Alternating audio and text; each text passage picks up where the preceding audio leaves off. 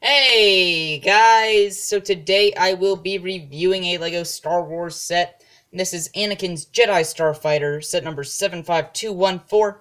Comes with 247 pieces, comes with one minifigure and one astromech droid, and it is recommended for ages 7 to 12, and this came out in summer of 2018. So let's go ahead and start off with that Anakin Skywalker minifigure. So here is Anakin Skywalker, and this is based off of his Clone Wars appearance. But if you look into his eyes, you will see that they are not the funky Clone Wars eyes. They are regular eyes. So this is, I think, our first Anakin, like, in this style, to have the regular eyes. So that's pretty nice, although it is kind of ruined because he has the headset on, which you can see better if I just tilt his lightsaber. So, first Clone Wars style Anakin that doesn't have the funky eyes, but you can't really use it for anything because he has the headset. So that's kind of disappointing, but it makes sense for the set, and it is a very nice print nonetheless. And the torso is pretty nice. If I lean it back, you can see because my lighting's not that great. But there's the torso. It's pretty nice. It's pretty accurate to the Clone Wars. And the legs do have some printing. There you can see it. I do apologize for my pretty bad lighting. I want to improve that. On the back of the minifigure, he just has some of his Clone Wars armor. And also more utility belt. So this is based off of Anakin from the earlier seasons of the Clone Wars, 1 and 2, I believe. So he has the kind of like black chest armor kind of stuff. And I'm not a huge fan of that version of Anakin when it comes to the old style, but this one actually looks pretty good because it's not in that blocky Clone Wars style. And if I remove his hairpiece, which is the same one since 2008, you can get a better look at his face. And he does have an alternate face where he is a little angry and stressed out. And he also comes with a standard blue lightsaber. That is really it for Anakin. He is a very nice looking minifigure, I do have to say. I wish that one of his faces, though, did not have the headset, so that way you can use this minifigure outside of the Starfighter. But that's a pretty minor complaint to have. This is a pretty nice minifigure, and let's go ahead and move on to R2-D2. So my stand's not really built for astromech droids, so this is going to look a little weird. But this is R2-D2, and this is a version that we've been getting for quite a while now. I think 2014 was the first introduction of this. And it still looks good, which is why they haven't replaced it. Still no printing on the back of the torso, but I guess I really don't know what they would do. And the printing is nice and blue and white and gray, I guess. I don't know. I really don't know what to say about this guy, just since most of you have probably seen him a lot before. There you can get a look at the head print. See if I do this. Will that work better? Yes, it will. Look at that. Learn a new trick. Okay. So, his face print is very nice, like the blue, like the metallic printing on it. Ignore the reflection from my single lone light. And he does have some nice coloration on his head. So, overall, very nice little astromech droid figure, but not too much to say about him since he isn't really new. But he is nice nonetheless. Let's go ahead and move on to the Starfighter itself. Here is Anakin's Jedi Starfighter. And this is only the second version that we've had of this ship. I want to say it's the Delta, but I'm not too confident on that. Let me know in the comments if you know what type of Jedi Starfighter this is. But this is this is only the second version that we have gotten. The first one was back in 2008. I do not own that set. But from pictures that I've seen of the old one, this one is definitely a step up from that, and this piece is not on all the way. Just gonna push that down. Okay. So, this ship is a very nice design. It's just a gray and yellow is the main color scheme, and there are quite a bit of stickers to add some detail to the ship. So you have the sticker here, the Republic emblem. You have 2 in the middle there, and then 1 on this side on the wing, and then 1 here, and then also on the tail fins. So if I open up this cockpit, I can put Anakin inside. So you do have to remove his lightsaber.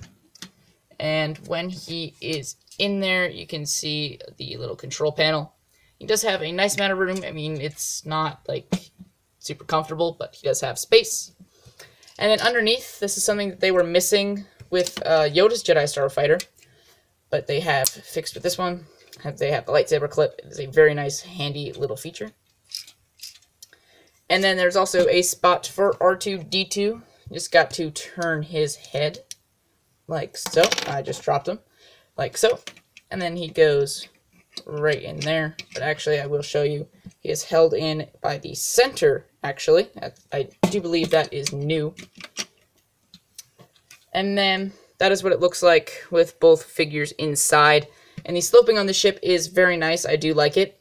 And I also like the inclusion of the stud shooters. Looks a lot better than the flick missiles. And you can fire these away. So you got one that went pretty far the other way. We got two.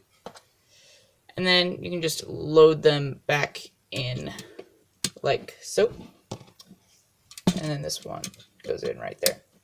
You may have thought to yourself, well, these seem pretty easy to lose. Well, LEGO knows that, because this is removable, and it is storage for 2 extra little just studs. I don't know, I was going to say stud shooters, but they're not. So that goes back on. You can't even tell they're in there. It's really nice. A really nice little storage feature. Underneath, this is new. I think I didn't get Obi-Wan's Jedi Starfighter, so the build might be pretty similar. But in the ones that I have a Plo Koon, Stacey Tin, and this. This is the first one that I have seen that uses a solid wing connection. The other ones use like a ratchet joint. But please let me know if Obi-Wan's Jedi Starfighter is built like this as well. The engines are also a very nice build, definitely a bit more substantial than previous models. And the landing gear is nothing new, it just flips right up. So now you can fly away into battle and just leave my review. But don't do that. So yeah, I don't know, that's pretty much it for features. So I'll just show you the wings. Nice little sloping and detailing, like the little grill pieces. This one is identical except for the Republic emblem. And the tail fin is nice and secure, because on some other Jedi Starfighter models, not Anakin's, as far as I know, but this is pretty loose, but I do like how they secured it. And some nice sloping on the side, I do like that. And, yeah, overall, just a really nice build. There are some gaps where the wings kind of meet the fuselage, I want to call it. But there's really no way to avoid that unless you extend this by a plate, but then the wings would have to drop, and it would just look really weird. So, I think they did the best they could do. Landing gear is not up correctly. I think they did the best they could do with the gaps and slopes and things like that. So, overall, I think this looks really nice. My only complaint is that you have to rest it on a hard surface. His other models had landing gear on either wing. This one just has this, which means this is very unstable. Just the slightest little tap, and you can just start rocking back and forth. So I do wish it had the landing gear on the wings. I don't know if it's accurate or not. Probably is. But I don't know why they decided to get rid of it. But I wish they had it. So that is it for the Jedi Starfighter. Just point out some sloping on the bottom here. So overall, I feel like this is a very nice little model. I have to admit, at $25, it's not a bad deal. I was just a little skeptic on whether or not I would actually like this set. And I have to say, I was pleasantly surprised. I liked the color scheme, I liked the figures, I liked the sloping, the build was actually pretty fun. So, if you're like me and you are a skeptic going into buying this set, I would recommend it. If you're a fan of the Clone Wars or the prequels or Anakin, I would highly recommend this set. Even if you have the 2008 model, which I don't, so I'm just kind of speaking from how the pictures of the 2008 one look. But I do feel like this is a good upgrade from the 2008 model, and I would recommend getting this if you don't have the 2008, or if you have the 2008 and are looking for an upgrade. So, yeah, I think that is it for this set. I have said that I like it, but I will say it again. I really like this set, and you guys can let me know what you think of this set by leaving a comment down below, or by voting in the card in the top right-hand corner of the video. And as always, if you enjoyed the video, please click that subscribe button and also hit that notification bell and leave a like. And as always, share the video. And feel free to click on the end screens to be taken to another video of mine that I think you will enjoy. And yeah, so thanks for watching, guys. Bye.